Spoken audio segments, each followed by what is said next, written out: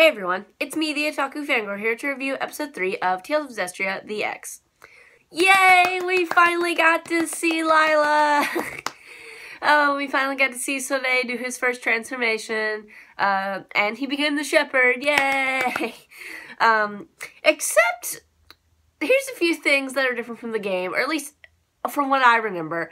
I don't remember there being a huge freaking dragon thing, Hellion, in the room. Now, I might be wrong about that, but I personally do not remember there being a giant dragon in that room where Soraya gets his powers and stuff. I don't remember that happening.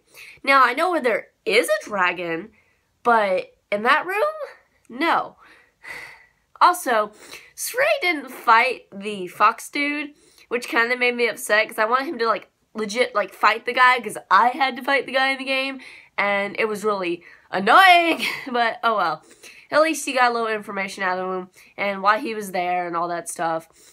Now, if you guys have a keen eye, do you remember in the beginning of the episode, pretty much, yeah, the beginning, where Soraya talks to this girl with this, I guess her hair's kind of pink, like a dark pink.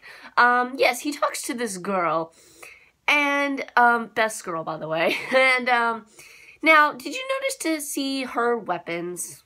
Now, go a little bit deeper into the episode, and did you happen to notice these assassins? The scattered bones, there was two of them, a male and a female. Did you happen to notice the girl's weapons?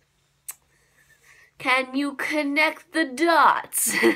Because I don't really want to spoil people who are watching this for the first time, like the anime, and not play the game. I don't want to necessarily spoil it for them who come to this review to you know, but I kind of have to spoil it a little bit because they're the same person. Yeah. If you didn't notice that, it was kind of obvious. Even if you haven't played the games, maybe you can just kind of connect those dots.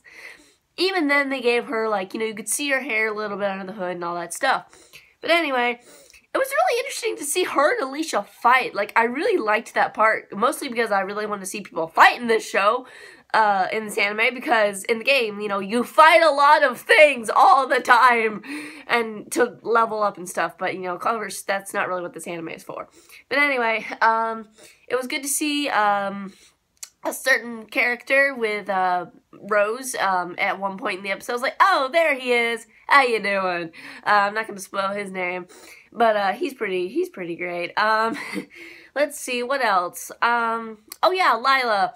Yay, Lila's here. I already mentioned that, though, so, yeah, oh man, seeing Soraya's transformation scene, though, just beautiful. Euphonable, thank you. It looks so nice and so pretty. Oh my gosh, I can't stress that enough. It's just so nice. But, yeah, with this episode, we found out, here's the Malevolence, here's the Hellion, let's fight it. There's a guy trying to get Alicia assassinated, which doesn't work out because the assassination girl is like, never mind, I'm not gonna kill you, bye, pretty much. And we'll see her more later, which will be great. Oh, I can't wait for a certain part. Or hopefully if they animate that part in the anime, because I really like that. Oh my gosh. I want that part to happen in the anime so bad. There's a lot of parts I want to happen in the anime, actually. Oh boy. But yeah, this is a great episode. This has been the most enjoyable one, I think. This one's a really good episode.